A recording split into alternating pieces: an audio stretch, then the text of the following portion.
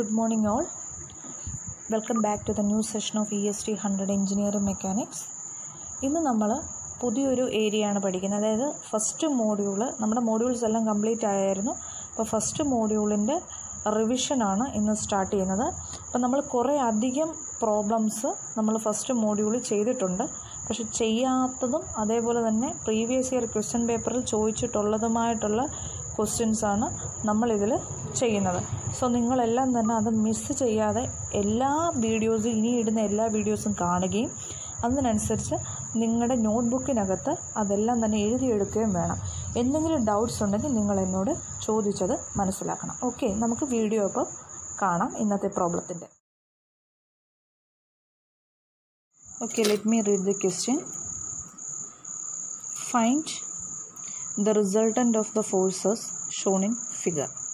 അപ്പോൾ ഇവിടെ നമുക്കൊരു ഫിഗർ തന്നിട്ടുണ്ട്, ഒരു ബ്ലോക്ക് തന്നിട്ടുണ്ട്. ആ ബ്ലോക്കിൽ 6 ടൈൽസ് ഉണ്ട്. ഓക്കെ, 6 ടൈലാണ് കാണിച്ചിരിക്കുന്നത്. അപ്പോൾ ഓരോ ബ്ലോക്കിൻ്റെയും ഡയമെൻഷൻ എന്ന് വെച്ചാൽ 1/1 സ്ക്വയറാണ്, സ്ക്വയർ ബ്ലോക്കാണ് കാണിച്ചിരിക്കുന്നത്. അപ്പോൾ ഇതിൽ 3 ഫോഴ്സുകൾ നമുക്ക് തന്നിട്ടുണ്ട്. ഫോഴ്സുകളുടെ അപ്പോൾ ഒരെണ്ണം 10 കിലോ ന്യൂട്ടന്, ഒരെണ്ണം 5 കിലോ ന്യൂട്ടന്, ഒരെണ്ണം 5 കിലോ ന്യൂട്ടന്. ഓക്കെ ആണല്ലോ.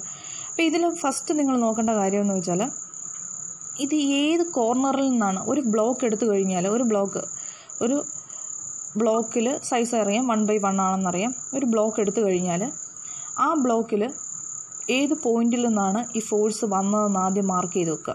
കണ്ടോ, ഈ ഒരു പോയിന്റിൽ കൂടാണ് ഇതിങ്ങോട്ട് ഇറക്റ്റ് ചെയ്ത് വരുന്നത്. അടുത്തത് ഈ ഒരു കോർണർ പോയിന്റിൽ നിന്നാണ് ഇറക്റ്റ് ചെയ്ത് വരുന്നത്. അടുത്തത് ഇവിടെ നിന്നാണ് ഇറക്റ്റ് ചെയ്ത് വരുന്നത്. ഓക്കെ, ഇനി നമ്മൾ ചെയ്യേണ്ടതെന്ന് വെച്ചാൽ അപ്പോൾ കോർണർ പോയിൻറ്റ്സ് എല്ലാം നമുക്ക് മനസ്സിലാക്കി. ഇനി നമ്മൾ ഈ ഒരു ഫിഗറിലേക്ക് വരിക. ഈ ഒരു ഫിഗർ വരുമ്പോൾ നമ്മുടെ ഫസ്റ്റ് 10 കിലോ ന്യൂട്ടൺ എടുത്തു കഴിഞ്ഞാൽ ഈ 10നെ നേരെ ബാക്കിലേക്ക് നമ്മളൊന്ന് പുള്ളി ചെയ്യുക. ജസ്റ്റ് നമുക്ക് അറിയാൻ വേണ്ടി ആ കോർണറിലേക്കൊന്ന് എടുത്തു കഴിയുമ്പോഴത്തേന് നമുക്കറിയാമല്ലോ ഈ കമ്പോണൻസ് നമുക്ക് മാർക്ക് ചെയ്യണം. ഒരു ആംഗിളിലാണ് വരുന്നതെന്നുണ്ടെങ്കിൽ അവിടെ കമ്പോണൻസ് മാർക്ക് ചെയ്യണം. അതെ, ഇതേപോലെ ആയിരിക്കണം. ഒരു ആരോ മാർക്ക് ഇങ്ങനെ ഉണ്ട്. ആ ആരോ മാർക്ക് 3 ചേരുമ്പോൾ ഒരു റൗണ്ട് ചെയ്ത് കഴിഞ്ഞ് 3 ഒരുമിച്ച് നിൽക്കണം, ഈ ടിപ്സ് തമ്മിൽ. അതൊക്കെ നമ്മൾ നേരത്തെ പഠിച്ചിട്ടുണ്ട്. ഓക്കെ, അപ്പോൾ അവിടെ എന്ത് ചെയ്യണം? 10ൻ്റെ ഹൊറിസോണ്ടൽ കമ്പോണൻ്റ് എന്ന് പറയുന്നത് cos 45 ആംഗിൾ വന്നതെന്ന് വെച്ചാൽ സ്ക്വയർ ആണ്. സോ അതിൻ്റെ ആംഗിൾ എന്ന് പറയുന്നത് എത്ര ആയിരിക്കും? 45 വെച്ചിട്ടായിരിക്കും. അപ്പം 10 cos 45 degree, 10 sin 45 degree. Same like നമ്മൾ ഇവിടുത്തെ മാർക്ക് ചെയ്യുക 5 ആണ്, 5 കിലോ ന്യൂട്ടനാണ്. ആ 5 കിലോ ന്യൂട്ടൻ്റെ കറസ്പോണ്ടിങ് ആയിട്ടുള്ള ഇവിടുത്തെ 5 cos 45, 5 sin 45. സെയിം ലൈക്ക് നമ്മൾ താണ്ടി ഇവിടുത്തെ മാർക്ക് ചെയ്യണം. ഇതേപോലെ ഇവിടെ എന്താണോ പ്രോസസ്സ് ആ പ്രോസസ്സ് ഇവിടെ റിപ്പീറ്റ് ചെയ്യുക. 5 sin 45, 5 cos 45 ഡിഗ്രി. ഓക്കെ ആണല്ലോ. ഇത്രയും ചെയ്ത് കഴിഞ്ഞാൽ നമുക്ക് കമ്പോണൻസ് എല്ലാം കിട്ടിക്കഴിഞ്ഞാൽ പിന്നെ നമ്മൾ ചെയ്യേണ്ടതെന്ന് വെച്ചാൽ സിഗ്മ fx കണ്ടുപിടിക്കുക, fy കണ്ടുപിടിക്കുക, റിസൾട്ടൻ്റ് r കണ്ടുപിടിക്കുക, തീറ്റ കണ്ടുപിടിക്കുക, തീറ്റ r കണ്ടുപിടിക്കുക. എന്നിട്ട് ഇവിടെ ശ്രദ്ധിക്കേണ്ട കാര്യമെന്ന് പറഞ്ഞാൽ ഇത് നോൺ കൺകറൻറ്റിൻ്റെ കേസിലെ പ്രോബ്ലമാണ് നമ്മൾ ഈ ചെയ്തുകൊണ്ടിരിക്കുന്നത്. നോൺ കൺകറൻ്റ് എന്ന് പറഞ്ഞാൽ ഒരു കോമൺ പോയിന്റിൽ മീറ്റ് ചെയ്യുന്നില്ല. കൺകറൻറ്റ് ഫോഴ്സസിൻ്റെ നമുക്ക് മെത്തേഡ് ഓഫ് പ്രൊജക്ഷൻ വെച്ചിട്ടായിരുന്നു നമ്മൾ പഠിച്ചത്. അപ്പോൾ ഈ നോൺ കൺകറൻറ്റിൻ്റെ കേസിൽ നമ്മൾ ചെയ്തായിരുന്നു വാരിക്നോൺസ് തിയറം അപ്ലൈ ചെയ്തായിരുന്നു നമ്മൾ ഈ ചെയ്തത് ഈ ഫസ്റ്റ് മോഡ്യൂളിൽ. ഓക്കെ, അപ്പോൾ നമ്മൾ ഫൈനൽ വാരിക്നോൺസ് തിയറം അപ്ലൈ ചെയ്യണം. വാരിക്നോൺസ് തിയറം അപ്ലൈ ചെയ്തതിന് ശേഷം റിസൾട്ടൻറ്റിൻ്റെ ആ ഡയറക്ഷൻ അല്ലെങ്കിൽ പൊസിഷൻ എക്സ് കാൽക്കുലേറ്റ് ചെയ്യണം. ഇത്രയാണ് നമ്മൾ ചെയ്ത് ഫൈനൽ വെക്കേണ്ടത്. ഓക്കെ, അപ്പോൾ സിഗ്മ fx നമ്മൾ ഇക്വിലിബ്രിയം കണ്ടീഷൻ അപ്ലൈ ചെയ്യുന്നു. ദെൻ ഹൊറിസോണ്ടൽ കമ്പോണൻസ് ഏതൊക്കെയാണ്? 10 cos 45, 5 cos 45, അതേപോലെ തന്നെ 5 cos 45 എല്ലാം പോസിറ്റീവ് ഡയറക്ഷനാണ് നമുക്ക് തന്നേക്കുന്നത്. സോ അതുകൊണ്ട് സിഗ്മ fxൻ്റെ വാല്യൂ നമുക്ക് കാൽക്കുലേറ്റ് ചെയ്യുമ്പോൾ 14.14 കിലോ ന്യൂട്ടൺ എന്ന് കിട്ടി. അതേപോലെ സിഗ്മ fy കാൽക്കുലേറ്റ് ചെയ്യണം. എന്ത് ചെയ്യണം? നമ്മുടെ എല്ലാം ഫോഴ്സുകളെല്ലാം നോക്കുക. വെർട്ടിക്കലായിട്ടുള്ളത് 10 sin 45, 5 sin 45, 5 sin 45. Okay, sigma fy നമുക്ക് കാൽക്കുലേറ്റ് ചെയ്യുമ്പോൾ -7.07 കിലോ ന്യൂട്ടൺ എന്ന് കിട്ടും. സിഗ്മ fx സിഗ്മ fy ഉണ്ടെങ്കിൽ resultant r sigma fx square plus sigma fy square root എടുക്കുമ്പോഴേ നമുക്ക് ആൻസർ കിട്ടും. ദെൻ അത് കഴിഞ്ഞ് നെക്സ്റ്റ് എന്താ? തീറ്റയാണ്. Tan inverse sigma fy by fx. So tan inverse fy നമുക്കറിയാം 7.07, മൈനസ് ഉണ്ട്, മൈനസ് ഇപ്പോൾ എടുക്കേണ്ട, സിഗ്മ fx എടുത്തു, അപ്പോൾ ആൻസർ കിട്ടി. ഓക്കെ, തീറ്റ ആറ് കണ്ടുപിടിക്കണമെന്നുണ്ടെങ്കിൽ അത് റിലേറ്റ് ചെയ്യുന്ന സിഗ്മ എഫ് എക്സും എഫ് വൈയുമായിട്ട് റിലേറ്റ് ചെയ്ത് കിടക്കുകയാണ്. ഓക്കെ, ചെയ്യേണ്ട കാര്യമെന്ന് വെച്ചാൽ ഒന്നേ ഉള്ളൂ, ഇതിൻ്റെ സൈൻ നോക്കുക, ഇതിൻ്റെ സൈൻ നോക്കുക. ഓക്കെ, ഇവിടെ സിഗ്മ എഫ് എക്സ് പോസിറ്റീവാണ് നോക്കുക. സിഗ്മ എഫ് എക്സ് പോസിറ്റീവും സിഗ്മ എഫ് വൈ നമുക്ക് നെഗറ്റീവാണ് കിട്ടിയിരിക്കുന്നത് value. Sigma F X X positive Y negative ഏത് ക്വാഡ്രൻ്റാണ്? ഫോർത്ത് ക്വാഡ്രൻ്റിലാണ് നമുക്ക് റിസൾട്ടൻ്റ് കിടക്കുന്നത്. അപ്പോൾ ഇവിടെ നിന്ന് നമുക്ക് സ്റ്റാർട്ടിംഗ് പോയിൻ്റാണ്. ഈ സ്റ്റാർട്ടിംഗ് പോയിന്റിൽ നിന്ന് ഇവിടെ വരെയുള്ളതാണ് എന്തെന്ന് പറയുന്നത്, നമ്മുടെ തീറ്റ ആറെന്ന് പറയുന്നത്. ഇത്രയും പോർഷനാണ് ഹൊറിസോണ്ടലിൽ നിന്ന് റിസൾട്ടൻ്റ് വരെയുള്ളതാണ് തീറ്റ. സോ നമുക്ക് കണ്ടുപിടിക്കേണ്ടത് എന്താ? തീറ്റ ആറാണ് അല്ലേ. മൊത്തത്തിൽ എത്ര? 360 അല്ലേ. 360 നിന്ന് ഈ തീറ്റ മൈനസ് ചെയ്യണം. അതാണ് നമ്മൾ ഈ കാണിച്ചിരിക്കുന്നത് 360 മൈനസ് തീറ്റ. ആൻസർ നമുക്ക് ഇത്രയും കിട്ടും. ഇനി നമ്മൾ വാരിഗ്നോൺസ് തിയറം അപ്ലൈ ചെയ്യണം. ഓക്കെ, വാരിഗ്നോൺസ് തിയറം പറയുന്നതെന്ന് വെച്ചാൽ sigma M equal to R into X എന്നാണ്. അപ്പം നമ്മൾ ഏത് പോയിന്റ് വെച്ചിട്ടാണോ എടുക്കുന്നത് ആ പോയിന്റിലേക്ക് മാറ്റണം. അപ്പം നമുക്ക് ഇവിടെ ഒരു പോയിന്റ് തന്നിട്ടുണ്ട്, ക്വസ്റ്റ്യനിൽ തന്നെ തന്നിട്ടുണ്ട്. ഓയിൽ വെച്ചിട്ട് നമ്മൾ എടുക്കണം, അതിന് വേണ്ടിയാണ് ഈ ഓ തന്നേക്കുന്നത്. Sigma M O equal to നമുക്ക് എഴുതാം. അപ്പോൾ sigma M O equal to R into X എന്ന് നമുക്കിവിടെ എഴുതാം.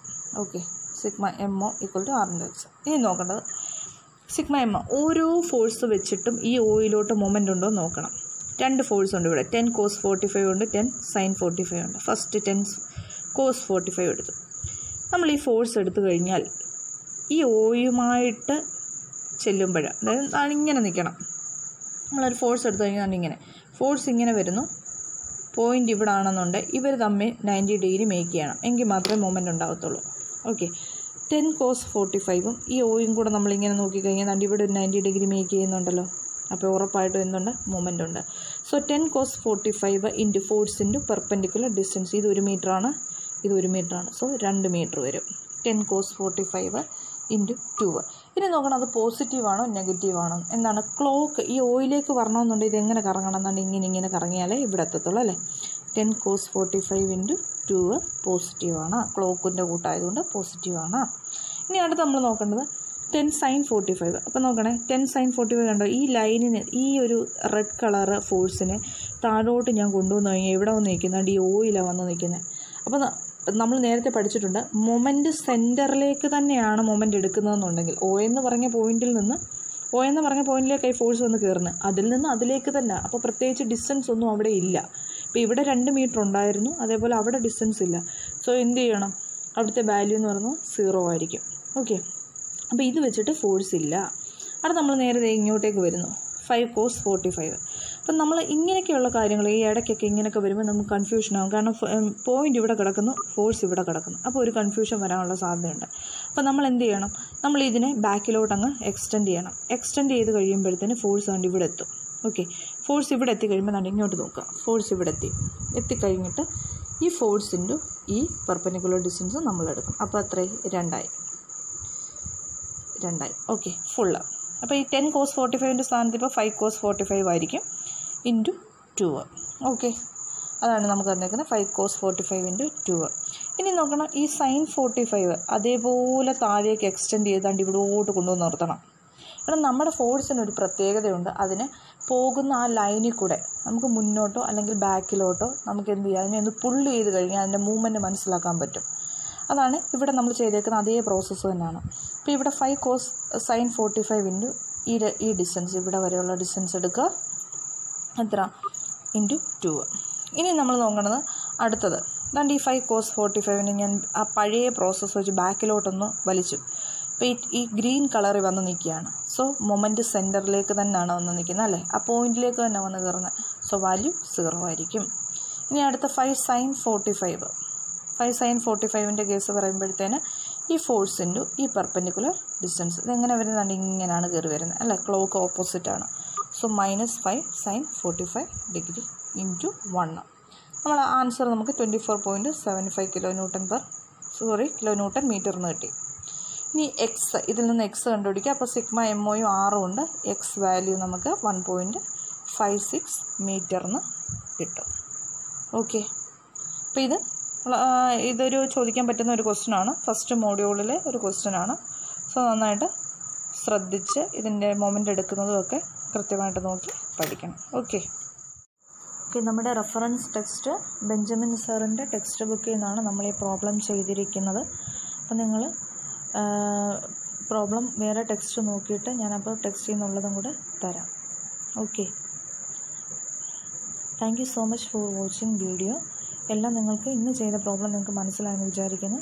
എന്തെങ്കിലും ഡൗട്ട്സ് ഉണ്ടെങ്കിൽ നിങ്ങൾ എന്നോട് ചോദിക്കുകയോ അല്ലെങ്കിൽ കമൻറ്റ് ചെയ്യുകയോ ചെയ്താൽ മതി. Okay. Thank you so much.